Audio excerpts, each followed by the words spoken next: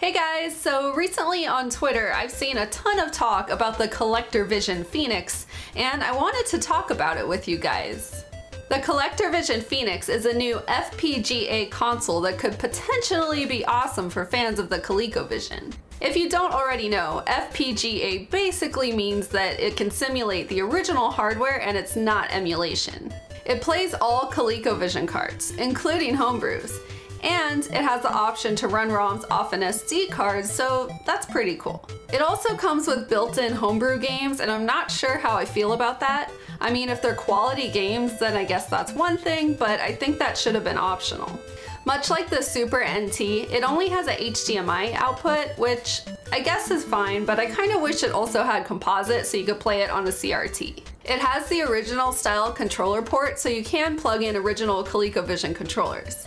It also has a SNES port, which I thought was interesting because you can use a SNES controller, and I kind of like that feature. For the time being, it seems that they do not offer new ColecoVision controllers, but there's a possibility of them adding this in the future. At first I thought that was kind of weird that they don't already have a new controller announced for it, but then after thinking about it, if you're one of the people that are interested in buying this thing, chances are you already have a bunch of original controllers laying around, so I guess that's not really a big deal.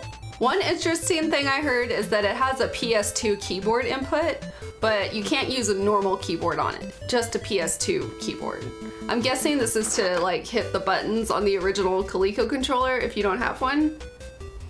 One cool feature is the Super Game module, which provides extra RAM and doubles the ColecoVision sound capabilities. I feel like this feature is more for homebrew ColecoVision games because most original ColecoVision games, they're pretty limited when it comes to sound effects and music, so I'm not entirely sure what will happen with this.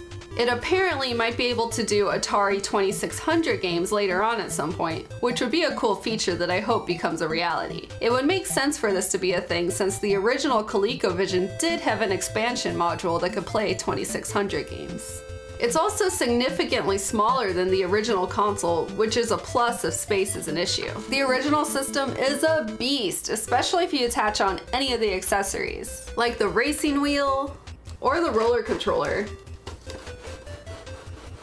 It seems people are either super excited for this console and they backed it on Kickstarter, or they're tired of hearing about all of these new old consoles and they just wish it all would stop. And I can't really blame them because it seems like a new mini console or whatever is announced like every week. But if it's a quality product with cool features, then I'm down. So what do you guys think of the CollectorVision Phoenix? Do you think it's cool? Have you already backed it on Kickstarter?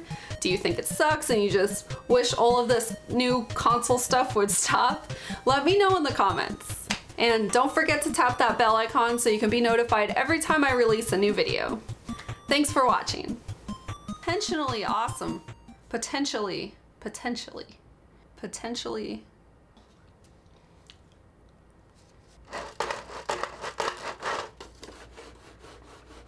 So what do you guys think of the CollectorVision Mini? I mean, shit.